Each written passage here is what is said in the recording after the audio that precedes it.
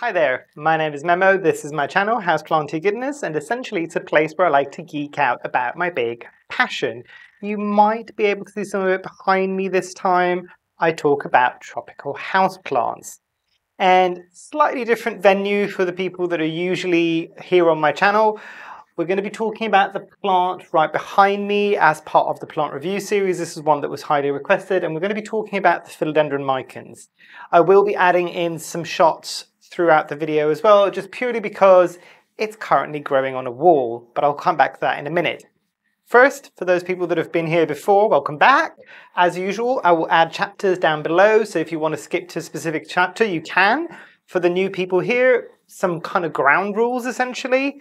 This is a review series that I do, and I'll link it up here as well so you can see the rest of the reviews.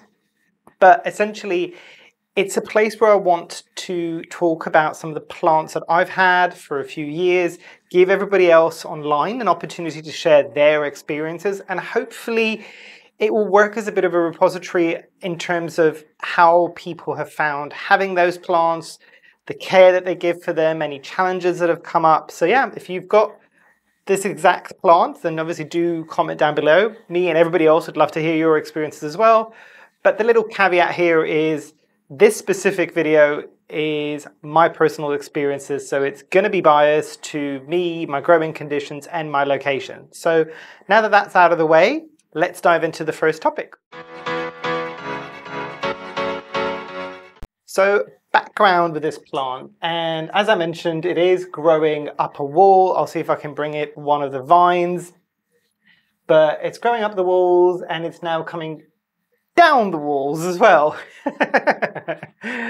But this is a plant that I know was relatively difficult to find a few years back in loads of places all over the world. I think some places now you can find it a bit easier, but we'll talk about availability in a moment. But yeah, I think literally, I'll put it on the video title, but I think I've had this plant for either 3 or 4 years. This is one of the more uncommon plants that I got first when I was first starting to get heavily into my plant collecting. So it's been here for a while in one form or another. I can't tell you for sure if that is 100% the initial plant that I bought, because that plant that I initially bought has since been propagated and grown, propagates taken from the propagates ad infinitum essentially, and it has also been gifted to a whole host of people. Now, for the people that might not be aware, the Philodendron Micans, I know some people might pronounce it Micans as well. I'm not entirely sure what the correct pronunciation is. Hopefully the fan behind me that is reflecting, which is the ceiling fan, isn't disturbing too many people. If it is, I do apologize, but I thought best location to actually show you the plant. But yeah, this is essentially almost the velvet version of the Philodendron hederaceum, or the heart leaf philodendron. Granted, it's a bit of a misnomer, especially when you look at that plant specifically in its common name, because guess what? A lot of philodendrons have got heart-shaped leaves. This has got kind of partially heart-shaped leaves as well. But yeah, the background is after I kind of had this plant for a long period of time, I've grown it in different conditions. I've grown it trailing down. I've grown it growing up a moss pole. I've grown it growing up a support stick. I've got it growing up a wall, and I'll touch on that in a bit. But yeah, overall, relatively amenable plant, I will say. Obviously, you might be able to see, hopefully that might come up in the video, but there is a bit of sun bleaching purely because where it is, there's shade cloth in for the summer. I've got struggles with too much light in the summer, and you might be able to see some of the shade cloth above me around that fan. That is all shade cloth essentially. And again, I'll link a video here in terms of my conservatory setup, because I know that that's something that people have been asking for. But yeah, I think that's everything I wanted to say about the background on this plant. Let's move on to the next topic. So the speed of growth for this one is an interesting one, I will say. Now, in my experience, this isn't a particularly fast growing philodendron. And I know some people probably won't agree with me here, but again, I'm talking about my experience. If you've got different experiences, please do drop it down below and maybe give an indication of what your conditions are, because I know people would like to know. The speed of growth for this not being the fastest thing in the world for me, it didn't bother me too much, and it still doesn't bother me too much. And the little bit of a tidbit here, which I think might surprise a few people, because I know some people do struggle to grow this at all without any real issues. I know some people get on with it really well. I'm fortunate to be one of the people that gets on with this really well, and it has never really caused me any real issues. But generally with velvet leaf philodendrons or moist velvety leaved houseplants, they can be a bit of a challenge to grow. The interesting thing is, as I said, this is kind of the velvet form almost of the Hederaceum. I know it's probably a separate species, but to me, they're very, very similar, basically. There are some differences in terms of the color, the backs of the leaves and all these things, but the way that it grows, the morphology of the plant, with the exception of some coloration differences and the velvetiness, they're very, very similar, really. The Philodendron Hederaceum, which is, for a lot of people, an exceptionally easy plant to grow, has not been that for me at all. I have found it exceptionally slow growing. I've not had an awful lot of problems with that, but this, for me, is faster than that. But again, these have been my experiences in my condition. I am pretty sure people are going to disagree with this, but as I said, share what you're doing below, because if anybody else is struggling like me or having this kind of weird inconsistency between these two plants, I'm sure they'd want to know. I kind of want to know.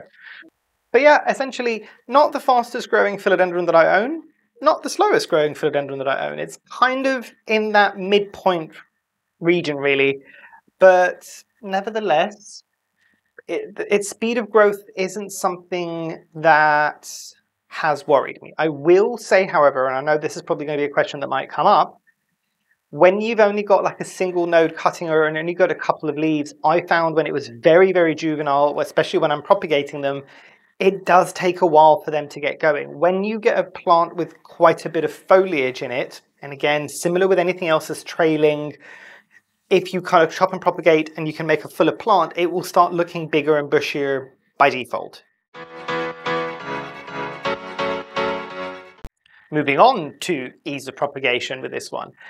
And it's a very simple plant to propagate, really. You can take cuttings from the nodes, and usually it's quite good at giving some aerial roots as well, so it's really easy to see where the node is. And in terms of kind of methods of propagation that I've used, pretty much everything, I think, with this one. I've tried water, I've tried sphagnum moss, I have tried directly into pon, I have tried perlite. Did I say water? Water. I don't think I've actually tried it directly into soil yet, but I think with the exception of the Monstera siltepecana, which I did a review on recently, I put it at the top there as well, that's one of the first few that I tried directly into soil, and I had good success with that one. And I won't say it was any faster growing it directly in soil, but there was no acclimation period needed to move from one substrate to another, which for a lot of people might be that they're propagating to then go into soil. So it didn't have to take a hit back on that one. But I don't think it was any faster, basically. But yeah, with this one, in terms of its propagation, as I said, most methods have worked fine. I'll pick up a propagate and I can show you. So this is one of the propagates, and I will move it up and down so you can see the length of it as well. There are multiple stems in here as well. I'll bring it in a bit closer so you might be able to see some of it as well. You can see some of the leaves I find with this one come in really small, but they can then kind of inflate into a much larger size. They are very, very pretty. This one, just to give you an idea of how I was treating this one and how well it has done since then, it was in pon, right by the window that you're seeing on the side of me there, and I just kept filling out its water reservoir, the water reservoir at the bottom of the pond, and really just kind of let it do its own thing. I'm pretty sure it had pests on it at some point. It was right up against the window in the winter as well, so it probably got a bit cold. In the summer, it was probably getting quite sun-bleached. I'm trying to see if there's any leaves that have still got some sun-bleaching on this one. No. And that's the interesting thing with these plants, is that a lot of people will be like, bright and direct, don't give them bright, bright light. In my experience, and obviously don't put your plant permanently in bright lights, but this one can take it, which, considering that this is getting beat down by light all day long and the shade cloth isn't doing as well as it is, the only real part of this plant that is getting kind of sun bleached really is this one leaf. So that tells you something basically there. But yeah, I kind of got this and I kind of let it do its own thing, and it very, very happy. It has since been moved from there because I needed to use that space for other plants.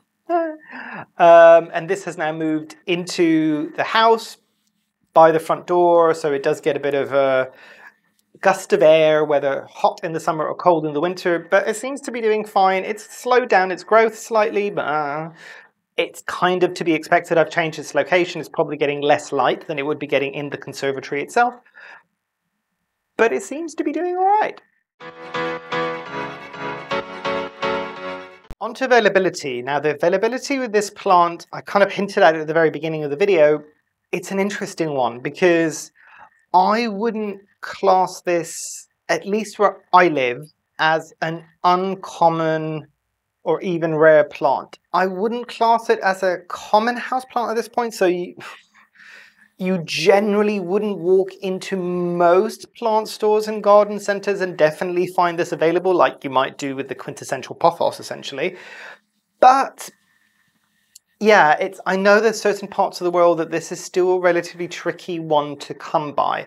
I don't think even in those parts of the world that this is particularly expensive at this point in time. Looking back on when I first got this, and I think it's before a bigger hype was kind of generated around this plant, back then anyway, because it was a good few years ago now. I don't think it was more than kind of mid to low double digits, really, and it was a relatively full plant. It wasn't like a single node cutting or anything like that. At least here in the UK where I live, and I would imagine it's probably true in Europe as well, you can usually find cuttings of this plant on places like eBay and things like that, and I don't think they're particularly expensive. I don't even think they're that they're always necessarily in double digits for a single node cutting, whether rooted or unrooted. I don't think they're that expensive. But again, I do know that some people might struggle to find this in certain places. I would say reach out kind of to, and I really am not a fan of kind of houseplanty Facebook groups for several reasons, but asking somebody there or somebody who's already got one, generally they can be relatively vigorous growers, so most people would be quite happy to either send you a cutting or sell you a cutting. It's fine. This plant doesn't really take too much of a beat when it's relatively established. Again, I keep saying this in this video, this has been in my experience, purely because I know that there's been a lot of discussion about the Micans, where some people find it really easy and some people really don't. Hopefully this might give you a bit of insight as to why I find it relatively easy and maybe what you can kind of do to kind of rectify that, really. This is definitely not a philodendron that likes a lot of hovering, basically. It's, as I said, I kind of left it there, did very little to it. It was getting some decent light though, and it was getting the moisture coming in from the tray underneath the pond. But other than that, it kind of is okay doing its own thing.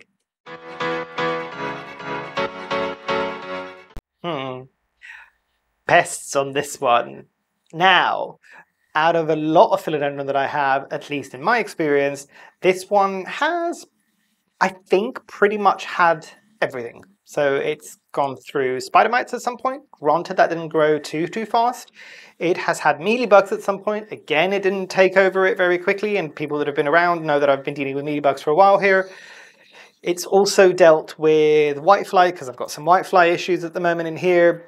Didn't cause it too much of an issue. Most of the leaves on this plant that's on the wall behind me have actually got the dead carcasses of the whiteflies. Still seems to be doing fine. It doesn't seem to kind of bother it too much. And more importantly, this is one that can be attractive to thrips. So one to bear in mind that this is one that can be quite attractive to thrips. I'm trying to think if I've ever, I think I might have lost a relatively established plant that started off as a cutting that rooted out and all these things to thrip damage. Very rarely have I ever thrown away entire plants because of the level of thrip damage. This was one of them. I will follow that comment up really quickly by saying that was the only time that I've had a severe thrips infestation on any of my Micans. So, but yeah, this could be one that is a bit more attractive. And generally speaking, in my experience with a lot of my velvety leaved philodendrons or houseplants in general, they are not that attractive to thrips. So this is quite an interesting one. And I will say the thrip damage that I found on this plant is on the underside of the leaf, which at least in my experience when I feel it, it's less velvety than the top side of the leaf. So that might have something to do with it. And the thrips generally are found behind the leaf. I'm going to start rambling here as well and generally say, well, a lot of the times thrips are found on the underside of the leaves. But saying that, I also find thrips on the top side of the leaves. This is one that didn't have that. So definitely worth checking if you're ever worried with your Micans. Definitely flip the leaf round and see if you can see some thrips there as well. Moving on to accessories, and I do have a lot to say for accessories for this specific plant. The one thing I will say, and I'm looking down at its pot, because if the plant has obviously hit the ceiling of the conservatory and it's now coming back down again, but there's a few things that you could do with this plant. And obviously it's the same with a lot of these trailers, the Philodendron heteroraceum or the heartleaf philodendron, a lot of the pothos family as well, a lot of the epipremnum family. They can be trailers, it's fine. The leaf does get smaller. The one thing I will say is some of the leaves on the wall, and I would imagine it's the same if you put it on a board, of this Micans is almost the size of my palm. And my palm isn't particularly small. But some of the more traditional size leaves, you might be able to see here that there's a big difference there in size, because that doesn't take anywhere near my entire palm. But if I show you one of the biggest leaves here, and I don't know whether or not it's going to pick up in the camera, if not, I'll insert some footage here, but it does take over almost my entire palm. So that's something of note. It can get bigger, as with a lot of these trailing plants, if you give it something to climb on.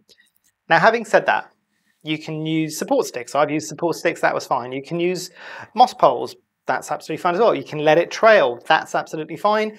And you can give it a board.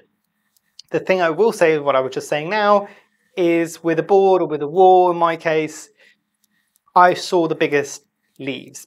It did take a while, and it did take a while for it to attach.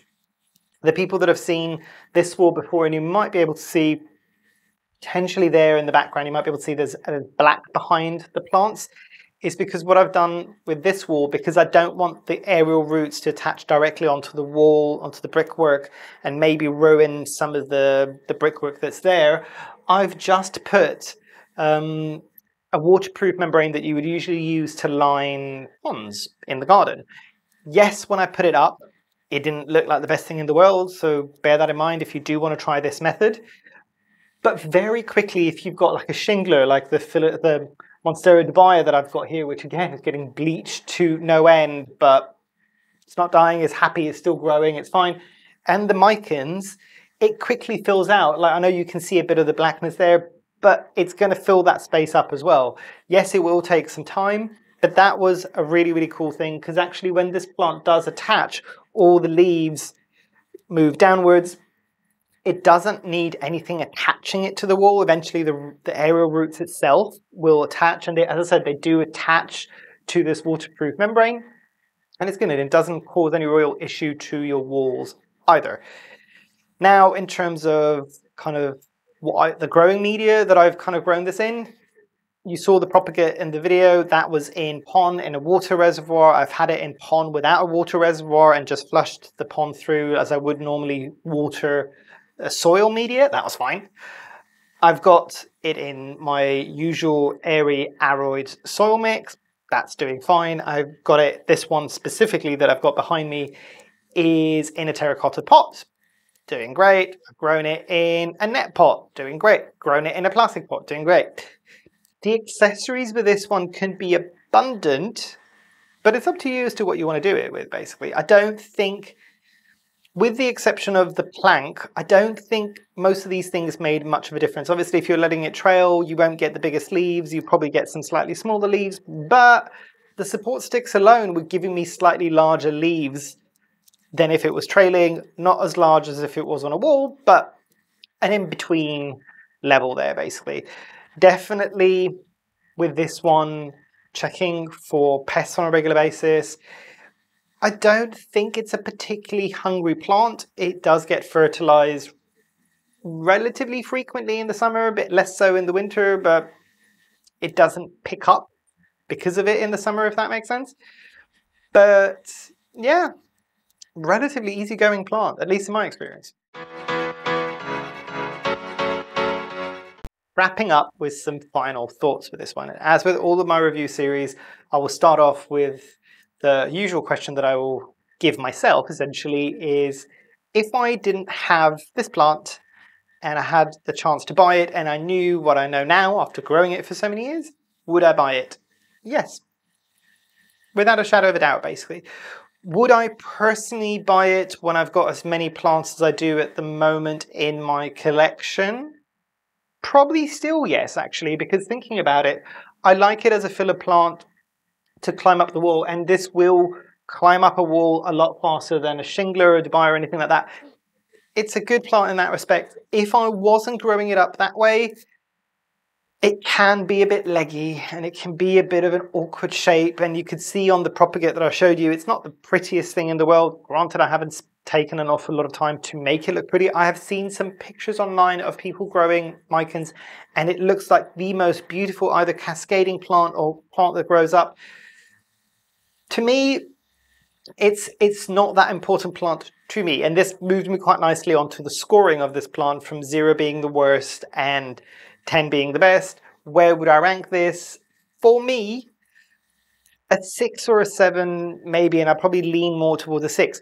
Not because there's any issue with the plant. The speed of its growth isn't a problem. It can propagate quite easily. On a purely personal level, this plant doesn't really excite me. And I will say this plant didn't excite me when I bought it, but it was something that I wanted to challenge myself with. I think it was the first velvet leaf houseplant that I had that could potentially present some problems. So I got it as a bit more of a challenge. It does also tell you something, though, even though I'm not hugely or haven't ever been enamored with this plant, that it's still part of my collection however many years later. So maybe that gives you a bit of insight as well. And as I said, it's not because I dislike this plant. I've just got others that I prefer more of. But that's just me. Don't come for me, please. But yeah, I think that's everything I wanted to say about this. And as always, I encourage you to leave your own reviews. I'm sure a lot of you might already have this plant, or people that might be struggling as well. See if you can have conversations in the comments. The community in the comments is getting amazing now, and it just gives me so much joy to see you all like talk to each other as well. For a lot of people that aren't aware and might wonder why they've made a comment and I haven't responded, it's really difficult to keep on top of responding to everybody all the time when I've got as many videos as I have, and I've obviously got a full-time job and I'm doing filming like this as well. So generally what I will say with most of my videos is I will keep track of the comments and kind of have conversations and respond to you in the first 3 to 5 days, maybe even a week, basically. But after that, it's really difficult to go back on every single one of the videos and look at the comments. I do occasionally, but if you do want to reach me more immediately, do follow me on Instagram as well. The link is down below in the description, and you can usually get a response from me a bit quicker on there, basically. But yeah, hopefully you enjoyed. Hopefully I shall see you all here soon, and I truly hope that you have a great rest of your day. Thanks. Bye.